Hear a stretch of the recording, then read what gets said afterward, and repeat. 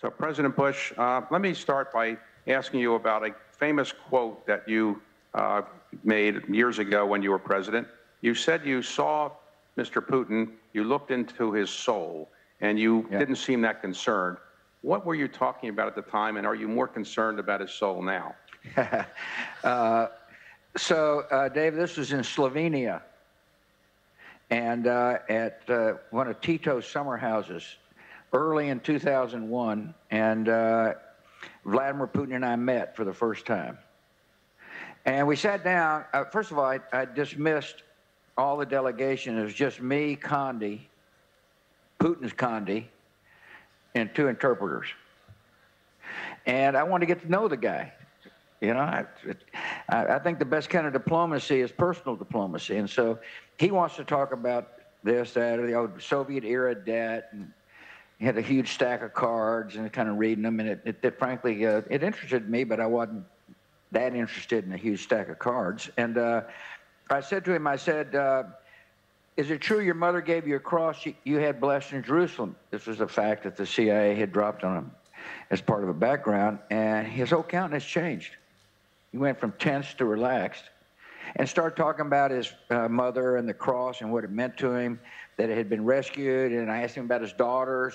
He and Ludmilla had two daughters, and he was talking about their interests, and I told him about our daughters. And so we established a really good rapport. And we began a working relationship. And so this comment came at a press conference. The question was asked by an AP reporter. Do you trust Putin? Now, keep in mind, I'm kind of trying to get a personal relationship with him. And if the answer was no, I don't trust him, it would have been hard to have a personal relationship.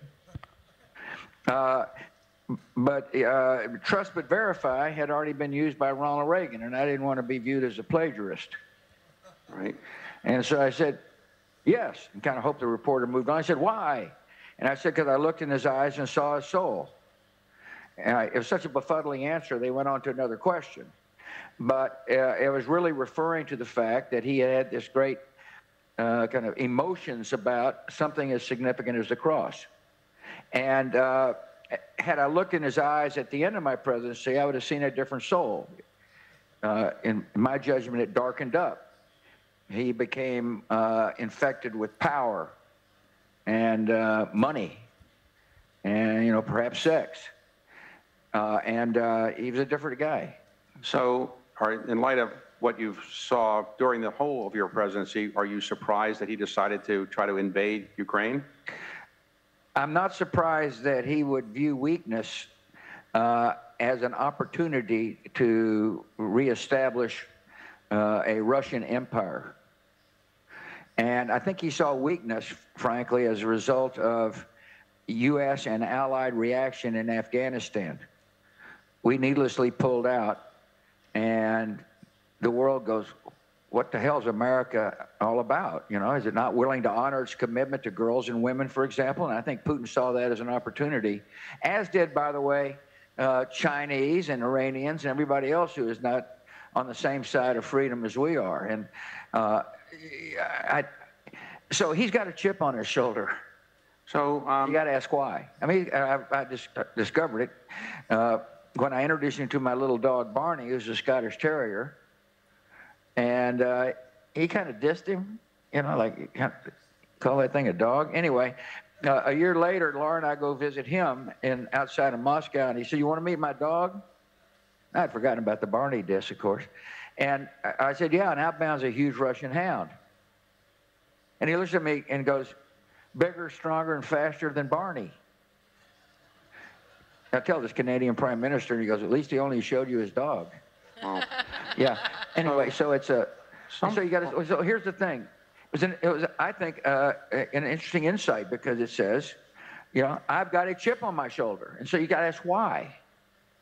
And in his mind, the demise of the Soviet was a terrible moment for the Russian people. And what you're watching him is try to reinstate Russian glory. Not necessarily in the, you know, the communist mode, but in the empire mode.